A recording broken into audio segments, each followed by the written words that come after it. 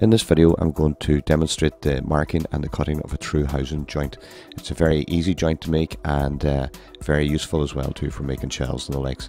This is an animated assembly of the joint showing the housing and the square end that's cut that fits into it.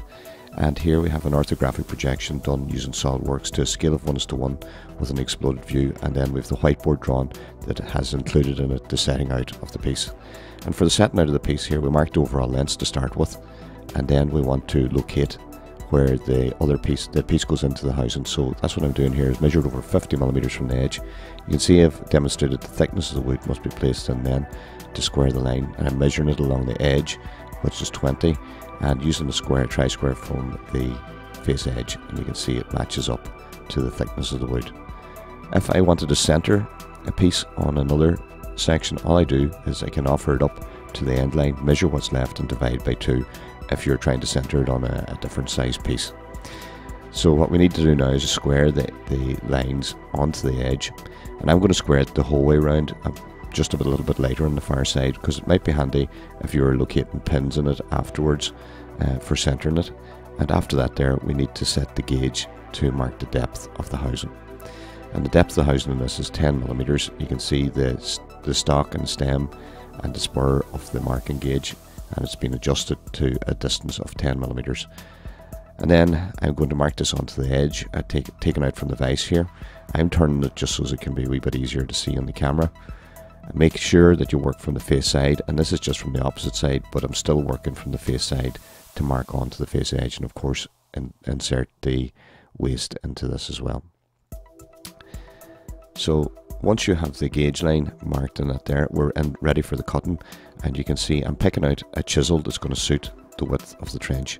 If it is a much bigger trench you may have to make an extra cut, but for this one here an 18mm chisel is going to cut out the 20mm wide trench. And you can see I'm lining myself up with the saw using the backstroke. Into the bench hook here I have my heel of my hand pressuring down on the piece to keep it steady, and my thumb as a guide and my finger as a guide, and you take as many backstrokes as you need to get the saw cut started, and then you can proceed into the full cut using the full length of the saw. And all I'm showing here is that you're making sure that you're using the full length of the saw when you're doing this.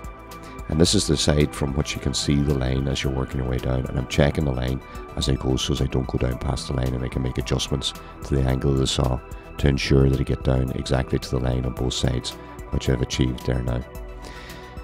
Now for the next shoulder line that I have to cut, I'm going to end up having to look over the saw, and this is a little bit more difficult, so I have to use the thumb on my left hand to guide my saw from making the back strokes to start off the cut. And I don't start into the full stroke of the cut until I've got the full back strokes made to make the cut across the piece so it won't move around. Then all I have to do is concentrate on the line that's square to the edge, and again I'm checking it to see that I don't go down past the line, and then once I've hit the line, that's where I stop. And it's very important, because when I go to chisel this, the chisel will want to follow the saw lines, so good saw lines ensures that there's a good clean trench for you. And I'm putting it into the vise at a slight angle.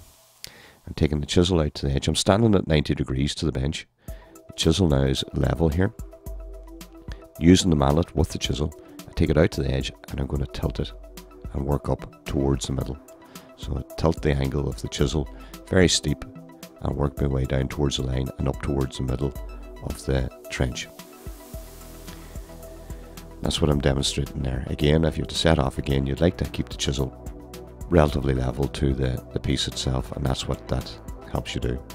Now I've turned it over to the other side, again 90 degrees to the side of the piece and not square onto the piece, and I do exactly the same thing from the opposite side up towards the middle. And it'll be fairly obvious there now when we take it back towards the camera. You can see it's worked up from both sides, or both lines. One side's going to work out cleaner than another, so whichever is my best side I'm going to start to work from that again. And I can level the chisel as well too off the piece. But here what I'm doing is I'm taking the bench hook, placing it on the ground, which elevates my knee, and putting my left elbow onto the top of my knee and positioning myself at a comfortable angle to the vise and the piece, and I'm going to clean it, both hands behind the cutting edge, and run the chisel straight across with good control over the chisel, and your elbows close to your side as well. So the driving force is coming from your shoulder and with your knee elevated. You can see there's little frays in at the shoulder line, and to clean them you put your thumb on top of the chisel and working 90 degrees straight down into that. I can clean off those little pieces, and you can see there's not too much in it, and that leaves me with a clean trench. I can take another piece or a separate piece and offer it into it to see that the trench it's fitting into the trench. There is a method for cleaning off the edges. I'm not showing here, but this here works out pretty good, and you can see it's fitting in nice and close and tight and square, and there's no gaps along the edge. After that, you need to remove the pieces, and we have a student here who's going to demonstrate the saw cut, setting it up in the bench hook, starting with the backstroke again here, and the thumb as a guide. You can see good enough backstroke's been taken here to get the saw cut started. Maybe starting into the full stroke of the saw a bit too quick, rather than taking the line the full way across the piece. And the saw cut here now, we're looking at the saw to see with the finger as a guide, keeping it square to the line, which is pretty good.